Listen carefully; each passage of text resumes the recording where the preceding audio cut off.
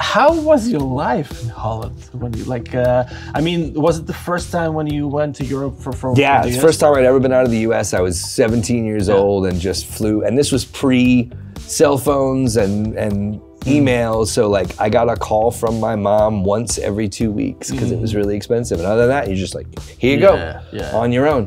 So a lot of times people going to university have the big like struggles of being away from home for the first time, and by the time I got to university, I was like, this is nothing. I'm in the same country. But it was amazing because I didn't know anyone else. There were no other exchange students in that town, so I was literally just put in this small Dutch town and had to learn the language. So by the end of it, my language skills were pretty good, and because again, an ear for accents and an ear for dialects, kind of the actor's ear that I've always had, my accent was really good. Yeah. So even in the first couple of sentences, people assume I'm Dutch. Nice. But then I only know a very limited vocabulary, so then they just assume I'm a Dutch idiot. But speak very fast at me because what they heard sounded right, and no one from another country speaks Dutch. So if you know a couple of phrases, right, they assume you're Dutch and start going a million miles an hour. And I'm like, whoa, whoa, whoa, whoa, whoa. That thing that I said to you is all I know so far. Please slow down. But what was your impressions when you came to completely different country with different mentality? Like how was it for you? Well, I mean, you've had that experience too, but it was at 30. It was fascinating. Because again, the US is such a bubble. In Europe, you have so much more awareness of other cultures because you're right next to them. Yeah. But you know, I can drive 900 miles and barely hear a detectable change in accent. Like Texas is really big. Arkansas is in the same area. Yeah. So realizing, first of all, that getting thrown into that level of diversity, and also realizing like, oh, how America sees America and how the world sees America are very different. And as a 17-year-old, I mean, I thought I was a citizen of the world and was fairly liberal in my thinking, but even then realizing like, oh, not everything is perceived the same way.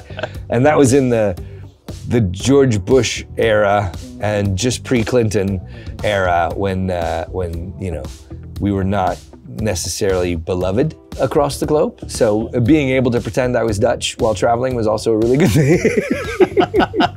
Because Americans usually just pretend they're Canadian, but now I could pretend I was Dutch. The one thing that I noticed, I'm not sure, like you should know, but right now, like every time when I'm, for example, I live in London, I live not too far from Heathrow, and basically when I take tube, you can hear American straight away. It's not even necessarily, it's not even like obviously an accent, and you know, like rolling R's and all this stuff, but like you can hear because they're loud. They're loud. Even when they speak quietly, you can. It's just like the projection is something.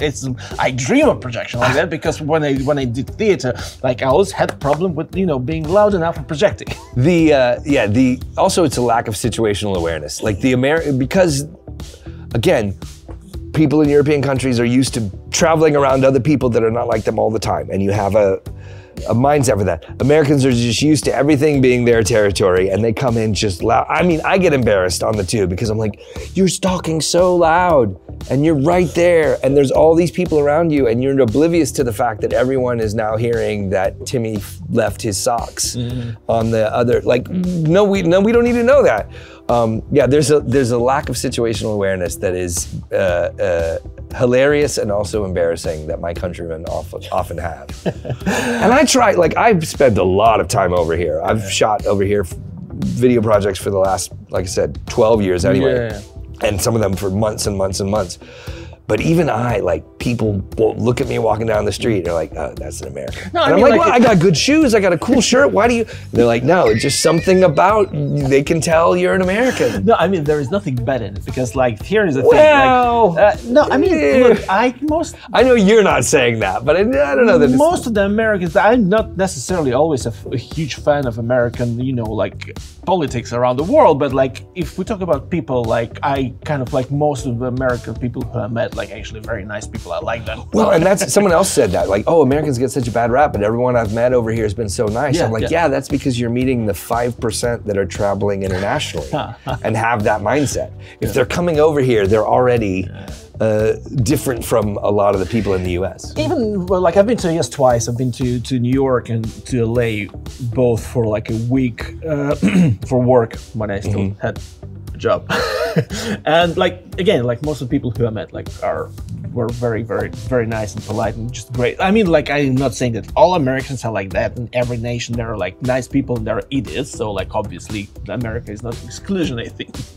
I think some of the negativity is well earned towards the U.S., but I think, you know, people are people. I think you can't say broad things about people from a country across the board. But in general, so look, when you travel between America and the UK, like, do you have some kind of adaptation period? Like when you come here, for example, from America, like, oh yeah, I forgot this is how it's done here, and then when you go back, like, oh, actually, yes, I kind of got used to the UK a little bit. Yeah, it's mostly just phrases that I use when I've been over here for 2 months that creep into my lingo, and then all my friends in the US look at me strange. My girlfriend's like, what? I'll say I'm gonna nip to the loo. I'm like, what? I'm gonna go to the bathroom? Okay. Also, we call it a bathroom in the US. Like, we don't want to admit that it's a toilet. Like, we don't want to say there's a toilet in there. We'll call it a bathroom or a restroom. Yeah. Like, we're not resting. No one's really resting. If you're resting in there, it's a problem. You should have that checked into. But we're afraid to admit that there are bathrooms and that's what's happening in there. But yeah, just a lot of phrases. I mean, America is built around the automobile, and it's built around convenience. You can get a 24-hour just about anything. The idea that you can't go to a grocery store at 8 p.m. at night is unfathomable to the United States.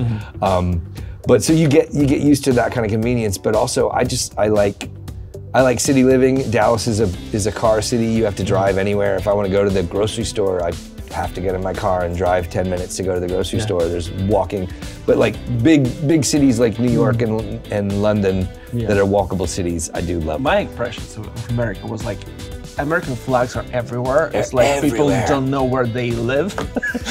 And then when I kind of like, when I was watching TV, like in between, you know, in the evening, everything is big, everything is huge, everything is Michael Bay. Yeah, I remember when the director of Inside Man, and who I've been working with for many years, Jim Shields, who's from here, will come. First of all, like looking at the car dealerships with a giant American flag that's like 40 feet by 70 feet. He's like, what? And the beginning of every sporting event, they'll play the national anthem, and he's like, we don't do that. Yeah. Both the teams are from America, right? He's like, yeah. I said, but they're still doing it. He's like, yeah. Yeah, but it's also like a world championship. It's the World Series of baseball, but it's just the United States. But then also, like, it was just an American football, like, normal Sunday match.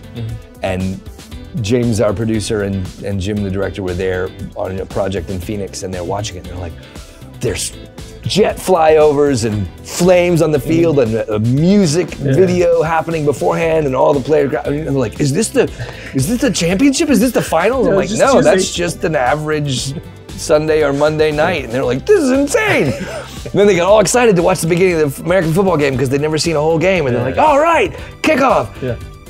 Why is everybody standing around? Like, oh, well, we stop, and then we do a little bit more, and then we stop again, and then we do a little bit more. And they're used to football where it just is go for 45 minutes. Yeah, that's not the way American football works. Yeah, I mean, like, I would love to go to America at some point, like for the Super Bowl, and just like to be in the, you know, like in the room. Oh, in the stadium. All of the sporting events in the stadium is insane. It's so much fun. Yeah. Well, I mean, you can barely see. You're watching on the Jumbotron because you're so far away from the action, but still you're watching TV with 80,000 other people that are just as excited about it as you are.